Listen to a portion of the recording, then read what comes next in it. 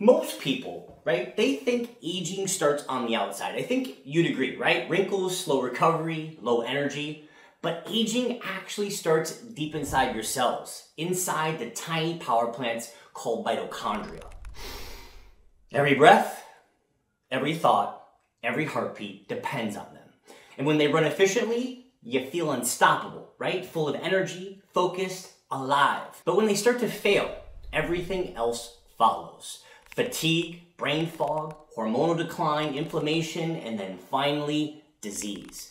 Research shows that over 90% of age-related diseases is linked to mitochondria dysfunction. Good news, today I'm breaking down what mitochondria actually do, what destroys them, the diseases that follow, and the lifestyle and research-grade peptide stack that can rebuild them from the inside out. So if you care about longevity, performance, or just feeling human again, this is where it all starts. So what do mitochondria actually do?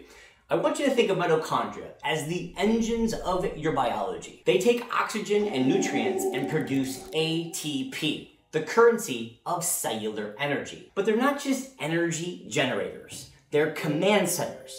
They regulate inflammation, control cell death, communicate with your DNA to turn genes on and off, even influence hormones, mood, and immunity. A 2019 paper in Nature Reviews Molecular Cell Biology called Mitochondria, the master regulators of aging. When ATP output drops, your body shifts from repair mode to survival mode.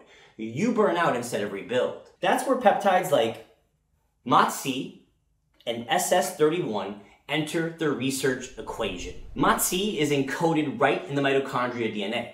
When cells experience metabolic stress, MOTS-c activates AMPK, improves glucose utilization, and signals the nucleus to create new mitochondria. SS-31, on the other hand, acts like an engineer. It binds to the cardiolipid, a unique lipid in the inner membrane, restoring the electron transport chain and repairing energy output. That right there is mitochondria rejuvenation at the cellular level, fixing the hardware and optimizing the software at the same time. So what's killing your mitochondria? Any guesses? In 2 words, modern living.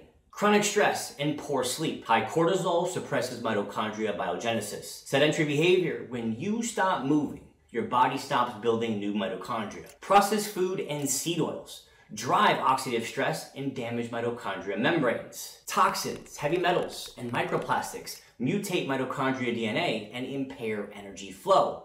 Blue light and EMF at night destroy circadian rhythm, which controls mitochondria repair. Even normal aging piles on. Mitochondria enzymes decline, DNA mutations build up, and the number of functioning mitochondria shrinks. A 2020 cell metabolism study found MOTS-c levels plummet with age, and restoring them reversed insulin resistance and muscle atrophy in older mice. Translation: when mitochondria signaling collapses, your metabolism follows. It's not just fatigue, it's the start of systemic decay. The diseases that follow. Mitochondria isn't a side effect, it's the root cause. Neurodegeneration. Low ATP starves neurons, which lead to Alzheimer's, Parkinson's, and cognitive decline. Sarcopenia and low testosterone. Less mitochondria energy equals less muscle and less hormone output. Cardiovascular disease. The heart has one of the highest mitochondria densities in the body. Metabolic syndrome. Impaired oxidation equals fat gain equals insulin resistance. Autoimmune and inflammatory disorders. Damaged mitochondria leak reactive oxygen species, igniting chronic inflammation. As frontiers in endocrinology put it, mitochondria dysfunction is not merely a byproduct of disease, it's the driver of it. And that's the mindset shift. Stop chasing symptoms and start repairing the power source. Before peptides, you need the foundation. Train hard. Resistance work and sprint intervals activate PGC-1A, your mitochondria master switch. Cold plus heat exposure. Cold plunges trigger adaptation. Saunas release heat shock proteins that shield mitochondria. Prioritize sleep. Deep sleep is mitochondria repair time. Morning sunlight sets circadian rhythm and mitochondria timing.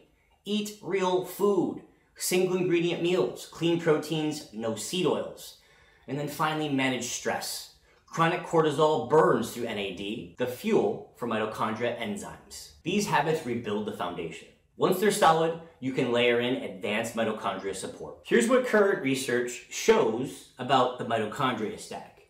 SS-31, the repair peptide, stabilizes the inner mitochondria membrane, reduces oxidative damage, restores ATP. Trials from Stealth Biotherapeutics showed improved cardiac output and muscle endurance. And yes, SS-31 recently received FDA approval for specific mitochondria disorders. I don't put all my faith in the FDA, but for those who do, it's a big step forward for peptide science. MOTS-c, the biogenesis peptide that mimics exercise, activates AMPK, drives the creation of new mitochondria, and improves insulin sensitivity. 5-Amino-1MQ, the metabolic amplifier, inhibits NNMT, freeing NAD and boosting the metabolic rate, the accelerator of the stack. Humanin, the protector, works synergistically with MOTS-c to guard neurons and reduce oxidative stress. GHK-Cu plus epithallium, the long-term rebuilders.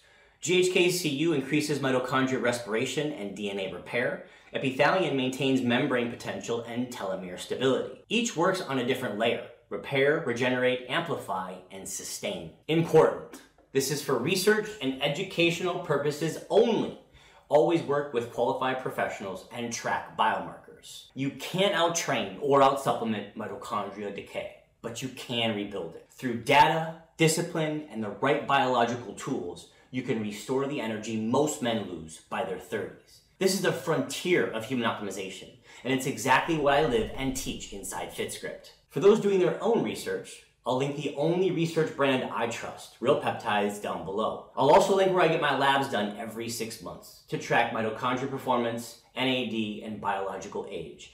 Because if you don't measure, you're guessing, and guessing keeps you stuck. Disclaimer, this content is for educational and research purposes only. It's not medical advice or recommendation for use. Always consult a qualified professional before beginning any new protocol. If you found this valuable and you're serious about optimizing your biology, hit that subscribe button for me. Like this video and share it with a friend who's still weary about peptides. Because the future of health isn't about managing disease, it's about mastering energy. Fix your mitochondria and you'll fix everything. Before we wrap up, let's hit a few quick, commonly asked questions.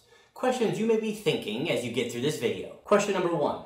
Can you stack all of these peptides at once? In research, some compounds are run concurrently, but the smarter strategy is sequencing. Repair first, SS-31, regenerate, MOTS-c, then amplify metabolism, 5-Amino-1MQ. Layering in too many variables at once makes data and response tracking impossible. Question number 2. How long before results are observed? In research context, mitochondria peptides show measurable energy and performance shifts in as little as 4 to 6 weeks, but deeper repair and biogenesis take closer to 8 to 12. Remember, mitochondria turnover every few weeks. It's biological remodeling, not a stimulant effect. Question number 3. What labs should you monitor? Focus on NAD and lactate pyruvate ratio, mitochondria efficiency, oxidative stress markers, 8-OHDG, glutathione, HSCRP, fasting insulin, and VO2 max for functional output. Question number 4. Are these peptides safe? The published research shows strong mitochondria protection profiles and low toxicity. But again, this is for research purposes only. Always consult qualified practitioners and source only from verified third-party tested research suppliers. Question number 5. Can you combine mitochondria peptides with GLP-1s? Yes. In research, combining mitochondria peptides like MOTS-c with GLP-1 analogs enhances fat oxidation and energy metabolism. Think of GLPs as the signal to use energy efficiently, and mitochondria peptides as the engine that makes the energy in the first place. Question number 6.